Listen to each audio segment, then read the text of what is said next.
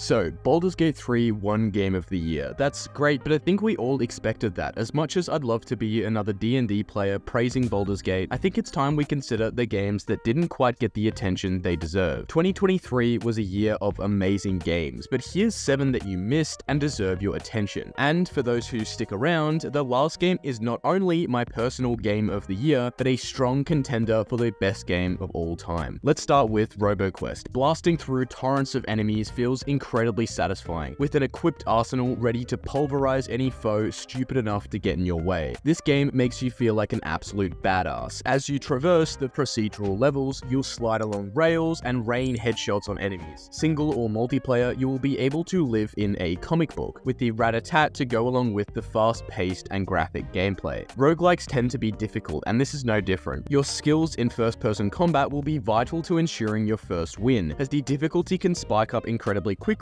through the first stages, but the game offers plenty of options to better yourself through meta progression. Item unlocks feel genuinely rewarding, and every unsuccessful run provides you with enough meta currency to build your skill set and get further next run. And much like many of the other roguelikes on this list, build variety is plentiful. Your equipment can vary greatly each run, determining the effects you inflict on your enemies and the way you navigate the levels. It's immensely satisfying to play and deserves recognition for taking the formula Gunfire Reborn popularized and adding faster and more stylized gameplay. Now, to completely change the pace, we have dotage, the top-down resource management game that— wait, whoa, don't go. I will admit that I find turn-based strategy games so boring in comparison to a dopamine-pumped FPS like RoboQuest. However, I make a few exceptions, and dotage is one of them, and here's why. It is so absurdly addictive. Despite runs themselves lasting for a long period of time, each turn is completed so quickly and succinctly that it's hard to convince yourself against having just one more turn. Seriously, this is so addictive, and that's coming from someone who despises the monotony and head bashing that often happens with strategy games. The reason it manages to make each turn feel so easy is precisely because of the long run duration. Screwing up in a game like FTL means you have lost all your progress and you're likely going to crash and burn, but screwing up in dotage is far less detrimental. It's certainly not inconsequential, but it adds a layer of problem solving such that you're not only playing to ward off the evil omens, but to protect your town from the next stupid decision you make. Plus, there is an absurd amount of content in this game. You can do a run and only see a fraction of what has to offer. If you're the kind of person who likes sinking their teeth into a game, dotage is absolutely perfect. As a strategy game, it only has one competitor who beats it, in my opinion. Okay, so you probably haven't missed Brotato, but you mightn't have played it yet. This is a reminder to do so. Brotato easy knocks Vampire Survivors out of the park when it comes to value for money, player agency, and sheer content. Solo developed by Thomas Brush, even the demo of this game offers drastically more content than any other game at this price. It follows the typical bullet heaven conventions with the possibility for incredibly chaotic builds. However, it has a different style of collecting these items. Rather than getting just XP, you also get a currency that persists between each round. You then use this to buy the items you encounter in the shop, adding a new layer of strategy and player agency to your runs. This is then compounded by this huge stats panel on the right, so you can easily see what stats you can sacrifice for damage. The runs themselves never persist too long and are finished after less than 30 minutes. There's an absurd amount of content in Brotato, from the different items to characters to difficulties. They all offer something unique and innovative. Brotato remains the perfect foundation for an ingenious developer to build the most jam-packed bullet heaven game, and it is absolutely a must-play of 2023. And now, from a game with heaps of content to a game with relatively little, Trouble Juice doesn't try to be anything it isn't. It's a game with sick visuals, satisfying combat, and simple gameplay. You move left to right in this world full of odd creatures and the occasional boss. As you progress, you grow stronger in typical roguelike fashion. The platforming feels incredibly loose and fluid, which makes taking down your foes relatively straightforward. In addition, each individual screen wraps around, which means you can make some cool plays navigating from the left to the right to avoid enemy gunfire. Although it's not overly complex, it's certainly not attempting to be, and for what it is, it's a perfect little package with an incredibly low asking price. The game has really flown under the radar, and it deserves far more attention than it's received. At one point, Voidigo was a strong contender for Game of the Year for me, and for a good reason. This game is absolutely brilliant. So much passion and love were poured into this game, and it is so incredibly apparent while playing. There's a huge amount amount of character and an impeccable style in the game that amplifies the intuitive top-down roguelike in a way that few recent games can. Clearly inspired by the likes of Nuclear Throne and Enter the Gungeon, this game manages to exist on a tier that arguably lies above the two who inspired it. You'll discover a ton of weapons, the huge bounty clearly inspired by Enter the Gungeon, and a huge amount of potentially synergetic items. And rather than feeling like a player in a game, you feel like a character in a rich and vibrant environment, with a huge amount of hidden areas and a massive boss chasing you down like the prey you are. I seriously can't emphasize how much this game manages to pack into the experience, and although it is popular within the roguelike community, its ingenuity easily warrants more mainstream popularity. And my personal game of the year? Nah, I'm kidding. bugtdx is a game I developed and released in the first half of the year. Being my first commercial project, it manages to embody many problems apparent in one's first release. But what lies beneath the terrible pixel art is a coherent and unique blend of tower defense and auto battler gameplay that has no right to be as intuitive as it is. This game is absurdly cheap and even cheaper on discount, but it offers over 40 towers to play and experiment with. The foundation of the gameplay is so solid that I've begun working on a remaster that will improve pretty much every aspect of bugtdx. It's called fishtdx, and wishlisting it is an enormous support to development. You'll get to know when it releases for a launch discount, and it will also make Steam push the game that little bit further, which helps immensely. Now, here is my actual game of the year. Drum roll, please. Drum roll, please.